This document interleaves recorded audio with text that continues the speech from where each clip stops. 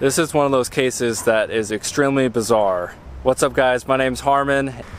So July 22nd, 2010, 43-year-old Michael Andersen and his girlfriend, 23-year-old Paige Miller, were both found dead right in front of Omaha's Henry Doyley Zoo. Their bodies were found about 30 yards from the main entrance. But before I continue, I am surrounded by monarch butterflies.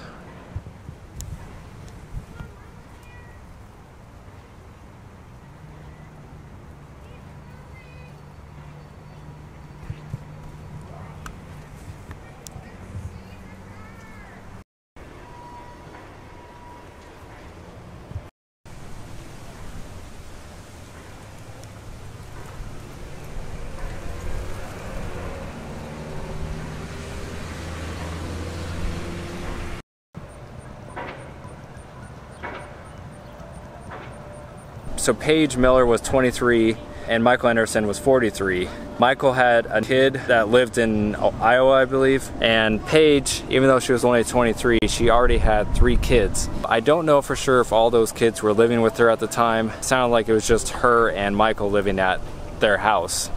Hours before they were killed, Paige had talked to her cousin on the phone and was just saying that they were just kind of hanging around the house that day. So nothing really out of the ordinary. She didn't mention anything, you know, that sounded suspicious or weird or anything like that. That was kind of the last contact she had, was with her cousin a couple hours before their bodies were found.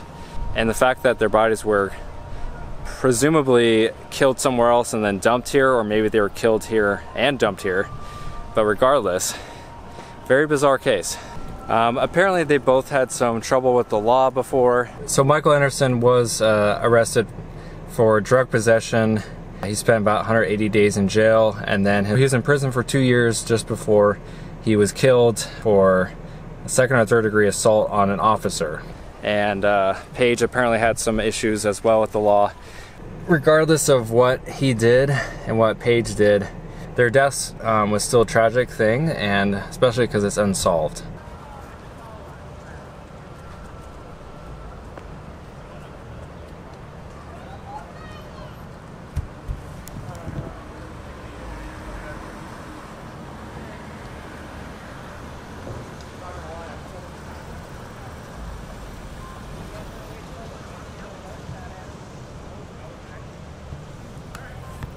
The workers that found them, they went up the street to kind of flag down an officer. They closed down the main entrance here temporarily that day, as you would imagine, because they didn't want park goers to be anywhere near that scene.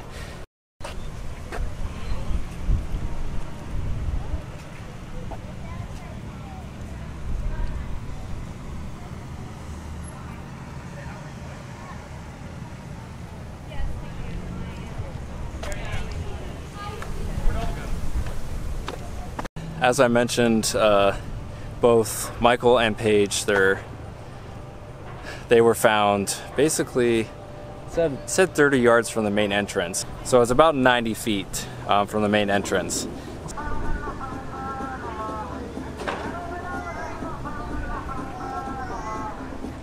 As of this year, 2020, their cases have not been solved. So if you guys have any random tips or suggestions or opinions, leave them in the comments down below.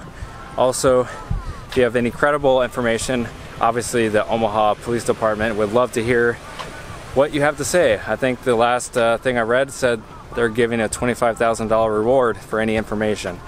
So if you have any any legit information, please give them a call. I always dislike some of these unsolved cases for the mere fact that they're unsolved. It bothers me because two families, the families of Michael Andersen and the families of Paige Miller, they deserve to know what happened. I have lots of other infamous places, infamous people, infamous crimes. That's what this channel is all about. So if you're new around here and you enjoy that kind of content, definitely subscribe, hit the little bell button next to it. And as always, my name's Harmon. I appreciate you all watching.